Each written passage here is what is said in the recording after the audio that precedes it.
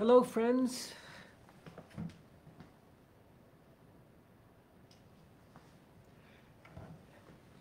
Hello, friends, and welcome to the Shaman's View. I'm Dr. Alberto Villoldo, and I want to bring you the perspective of the shaman with this big eclipse that we have happening on Independence Day on July 4th. Lunar eclipse where the gates of hell will be flung open. Exciting time according to many of the legends. Whenever there's an eclipse in the sky in the west, we rush out to see the solar eclipse, or like will happen on Sunday evening, to look at the moon going dark, the full moon going dark, because the earth will be blocking the light from the sun. When this happens among indigenous people, they don't run out to see an eclipse.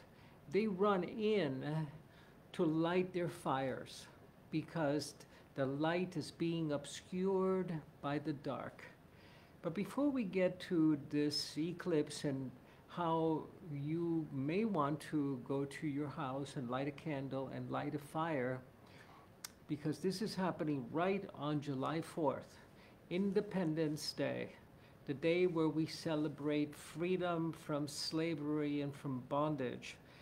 And this freedom is now being mirrored in the night sky as we face the lords of Xibalba. The Xibalba to the Mayans was the gateway and the doorway to the underworld. And this is the time when everything that has been hidden is coming out. All that has been passed off as truth is being revealed to have been on very shaky foundation. We're learning the difference between truth and untruth, and this is a very powerful night. But before we get to that, let me invite you to join me to do a short meditation to step into that healing state that we step into when we reset our fight or flight. And I'm going to ask you to join me in a breathing practice. Remember, we reset fight or flight on the exhalation, not on the inhalation. The breath is the one way that we can reset our central nervous system, go into parasympathetic functioning, the deep relaxation response that gets us out of fight or flight. And today we know that the world is in fight or flight. Everyone is scared. And when we go into fight or flight, we go into step number 3, which is fight, flight, freeze. We become paralyzed. Our immune systems become paralyzed. Our energy gets stuck. Our thinking becomes paralyzed, and we're unable to act or to respond creatively. So let's inhale to a count of 3, counting softly 1, 2, 3, pausing at the top of the breath, and then exhaling to a count of 5, making the exhalation longer than the inhalation, and pausing at the bottom of the breath so we can reset the nervous system. This exercise was actually taught to me by Dr. David Perlmutter, the neuroscientist and neurologist. You've read his books, Grain Brain, and he and I co-authored a book, Power Up Your Brain. And he shared this with me, the resetting of fight or flight with your breath, but even more important, pausing at the very top of the breath with the lungs full, and at the very bottom with the lungs empty. It's at that time that we're able to break out of the ancient Neanderthal limbic brain, which is the brain of fight or flight and the brain of fear and stress, and step into the higher brain and activate that region in the brain known as the singular gyrus.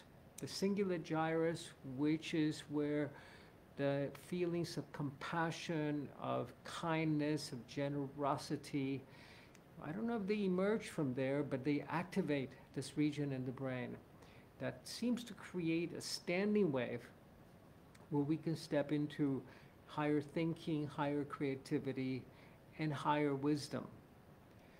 So join me as we inhale to a count of 3, pause at the top of the breath, and exhale to a count of 5.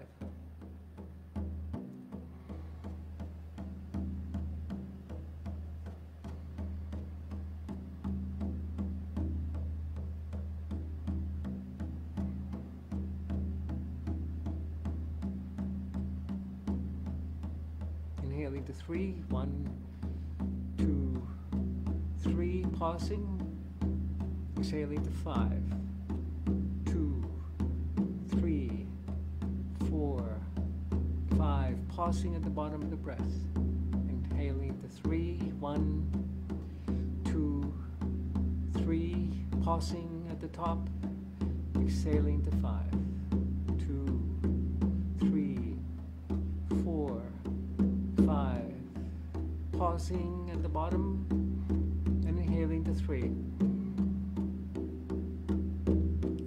pausing at the top of the breath, exhaling to 5, 2, 3, 4, 5, pausing, inhaling to 3, pausing at the top, exhaling 2, 3, 4, 5, pausing at the bottom, inhaling to 3, 1, 2, 3, pausing at the top, exhaling to 5, 2, 3, 4, 5, pausing at the bottom, inhaling to 3, 1, 2, 3, pausing at the top of the breath, exhaling to 5, 2, 3, 4, 5, and inhaling deeply and exhaling. And I remember years ago we were with one of our groups in southern Peru in the Nazca lines, in these giant markings of the desert floor, what some people believe were landing fields for our extraterrestrial cousins. But they were markings made by the ancient desert people, giant spirals and triangles and rectangles that go on for kilometers. And we were doing work with one of the shamans in the spiral, in the Great Spiral in Nazca, when we happened to be in a lunar eclipse, unbeknown to us. The moon began to disappear, being eclipsed by the earth. The earth was coming in between the sun and the moon. And all of the shamans put their ponchos over their head and gathered around the fire, small fire that we had burning. And I asked them, don't you want to come and see the eclipse? They said, we can feel it. We don't need to see it. The grandmother, the moon, is being covered in darkness by the mother, by the earth.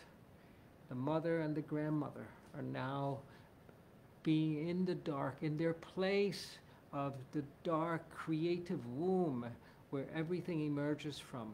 But before that process of emergence can happen, all of the demons are let loose.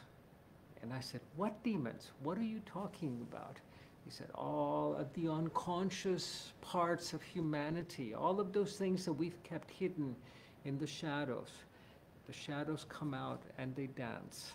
And when you're centered in your light, the dance of the shadows is exquisitely beautiful. When you're caught in the shadow dance, you're in the floor, you don't like the music, and you're being spun by your own dark side, and it's showing up in people around you or in situations that are challenging or negative for you. It is absolutely no fun. This is the time for us to come to our inner deepest light, because we cannot rely on the outer light during these moments. The light of the sun is not striking the mother or the grandmother. So I invite you during this time, it's Sunday evening, midnight Eastern time in the United States, when this lunar eclipse will happen, to light a candle and to welcome your own shadows. Know that they're going to be called forth. Interesting that this is happening during Independence Day, July 4th in the United States, the time that the shadow is going to be accentuated by these forces in the heavens and in the sky. And if you can maintain that position of the witness, of the observers, you can appreciate the shadow dance. I remember being in Bali and watching a shadow puppet theater where the puppeteer is behind a sheet, a screen with a candle behind them, and using his hands and different puppets reenacts this dance of the dark. This is exactly what's happening now. If we remember that even that dance is choreographed by the light of the candle. So I take it as an invitation to come into the place of your own light. We're living in a time when the shadows have been let out of the unconscious. The shamans speak about it as the gates of hell have been flung open. All of the demons are out there walking among us, and we recognize them, we see them. We know that we're dealing with the pent-up hostility and anger and inequality and lack of social justice, the movements, the Black Lives Matter, the social unrest that's happening around the world is showing us that we need to make a shift, and we need to make a shift internally and societally and politically, but it happens inside. If it's only an external shift that we're making, then it's like the French Revolution, where they killed off all the nobles, and within 10 years, the new ruling class, the new elite, was even worse than the existing one, than the royalty that had all of their heads chopped off, unless we make that journey to befriend the shadow, to turn our demons into allies, to find the resourcefulness in the hidden parts of ourselves, to discover the treasures that lie in our own unhealed parts. Then it'll keep showing up for us in the outer world. During this time of deep darkness, the shamans had covered their heads. They were gathered around the fire. And I asked them, "What are you doing?" And they said, "We are in attendance to a birth." And I said, "The birth of what?" It's the birth of a new time that we all pray for. In the Andes, we call it the Pachacuti, the return of the ancient medicine, the medicine that was devastated by the conquistadors. The conquistadors who came and imposed a masculine theology upon the indigenous people, that enslaved them, that made the kings and queens and shamans and scholars go and work in the field as peasants, and that installed child molesters as the teachers of religion and ignorant fools as the Spanish emperors and captains.